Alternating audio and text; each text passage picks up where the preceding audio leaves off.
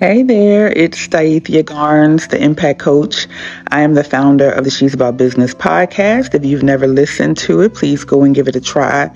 You can listen to it anywhere that you listen to podcasts.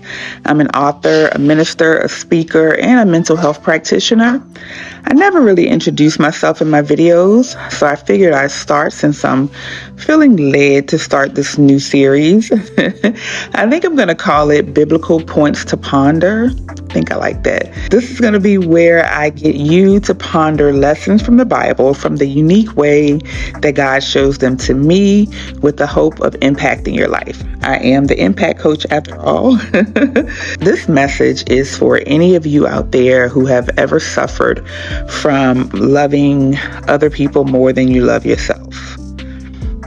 If this is you, you may sometimes wonder why, with all the love you hold and all the love that you give out to other people, why your life has not gone the way that you would like. You've had so many challenges. And God showed me a scripture, Proverbs 4:23, in a totally different way.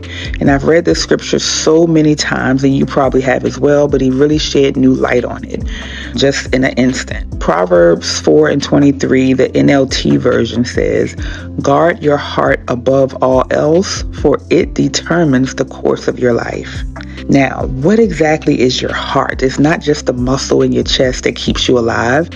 Your heart is your will, your attitude, your emotions, your intentions, all the things that lead you to think, act, and speak, and to truly be you, to truly be who you are.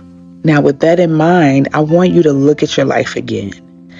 Think about if you have truly protected your heart above all else, or if you have allowed other people to treat your heart as if it had little value. Are you treating your heart as if it has little value? And now I want you to take a look at your life again. Just think on that and get some clarity on the outcomes in your life. Wow. God is so good. I love you guys. Mwah.